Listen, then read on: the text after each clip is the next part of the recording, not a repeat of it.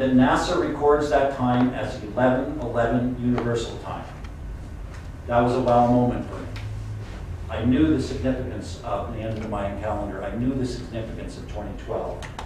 But I felt that that may be the answer to my 11:11, because that winter solstice happens at exactly 11:11. Now you may say, well, doesn't it always happen at 11:11? No, it doesn't always happen at 11:11.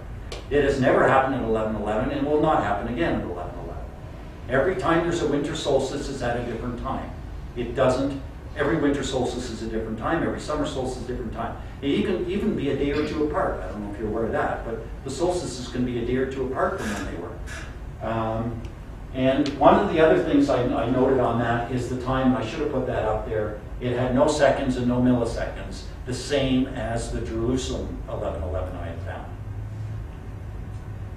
That was again a wow moment for me. I thought, if this is the end calendar, it's 11:11. Maybe that's the 11:11 that's been haunting me and beckoning me.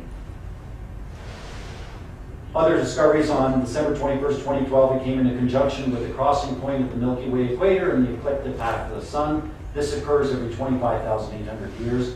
It takes us about 26,000 years to go entirely around our universe.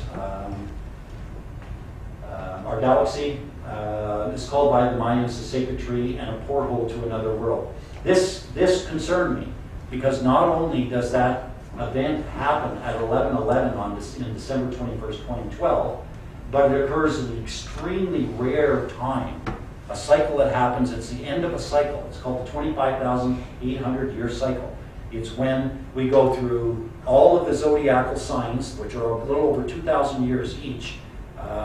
Jesus, for example, was born in Pisces. Pisces is now gone, we're moving into Aquarius.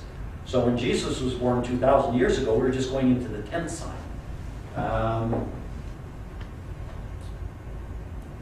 And I believe that's why there's also a worry from scientists that the pull from going through the galactic equator could upset the Earth, could tip us.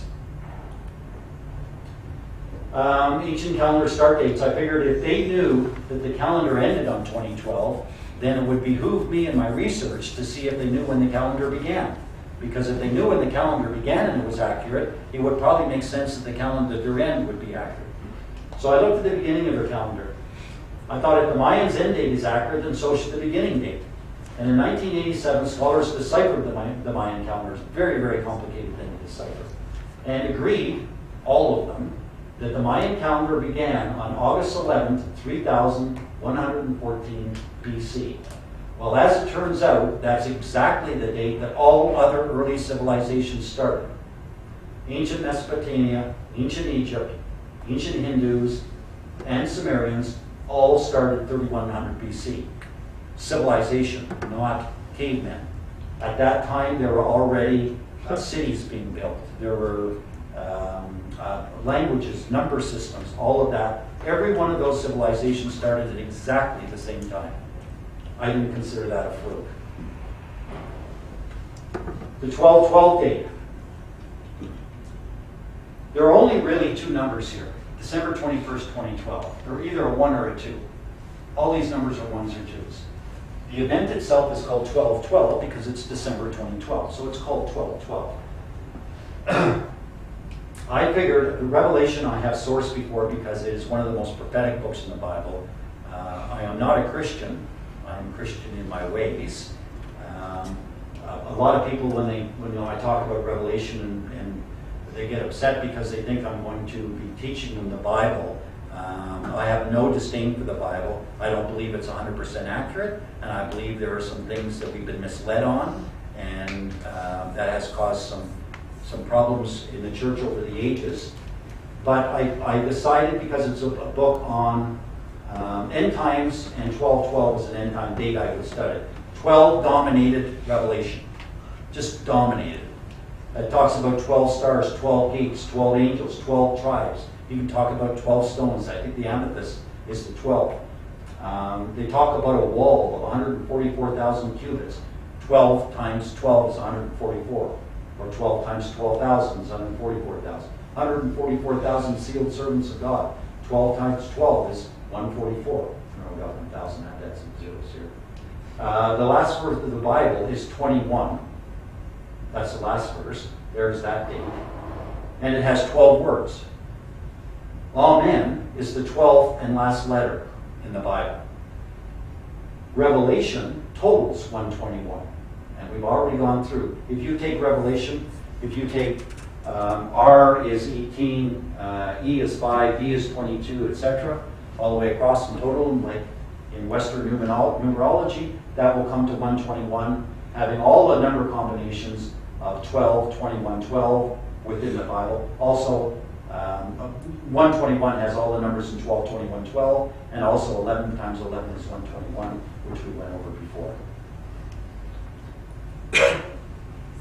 To me, the mystery of 1111 had finally been revealed. I felt it was time to tell my story, thought that perhaps 11 was the question and 12 was the answer.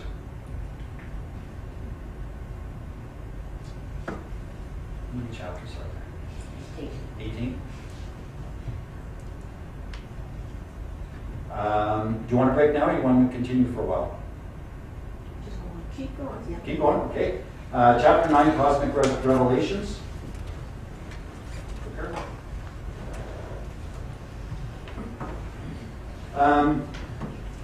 At this particular time, my discoveries were weighing heavy on my thoughts, my peace of mind, my soul. I felt my discoveries were important, and I somehow felt these were becoming more and more urgent. On May 14th, 2007, after a meaningful prayer, I decided I would leave the auto business.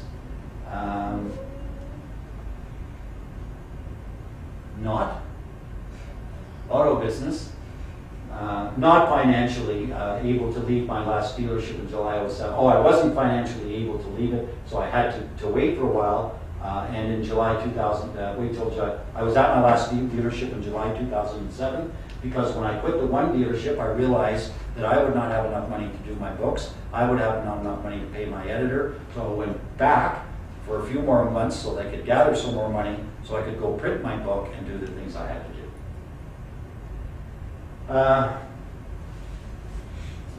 This is what started, this is the basis of this chapter, Cosmic Revelations. I had a curious question asked to me. 2 days before leaving the dealership in July, that dealership was Country Hills Toyota, I was asked by a co-worker if he could do an astrological chart on me. So this is a guy, I have 30 salespeople working for me. Out of the blue, this black gentleman, Rolf Desiree, who is a Haitian-born astrologer, a well-learned, studied astrologer, came to me and said, he'd like to do an astrological chart on me. I liked and I trusted Rolf, and amusingly, I agreed to give my birth date and birthplace. That's all I did. I said, I was born on such and such a day in such and such a place, and I thought it was funny. Why he'd even ask. He asked me that 2 days before I left the dealership. He didn't, by the way, know I was going to leave the dealership, neither did I. I quit suddenly. The day before I left, and again, I didn't know I was going to quit until the day I quit. There was a reason for that. I was told by this person who did a reading on me, I guess he went out and did it on his own, Tony, you have a very rare and interesting chart and have a strong connection to the Lord. I was no longer amused, it felt serious. 3 weeks later, on the evening of July 25th, 2007, Rolf presented a reading of my astrological chart. Rolf unveiled his findings in detail. Nothing would be the same after that night. One of the things that in my research, I had been indecisive about is reincarnation. I would read some stuff and I think we reincarnate, and I read other stuff and I don't think we reincarnate, but the more I read, the more I believed we do. This is what made me convinced that we do. Cosmic Revelations. There's a whole chapter on Rolf.